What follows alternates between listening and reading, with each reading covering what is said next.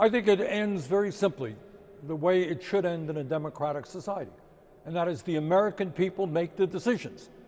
Do you really want to cut Social Security, Medicare, and Medicaid several years after Republicans gave huge tax breaks to the richest people and the largest corporations, and at a time when we have more income and wealth inequality than we have had in 100 years?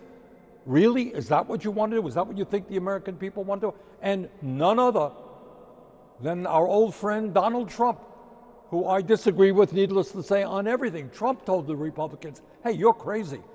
You can't cut Social Security and Medicare. And I think they're going to listen to him.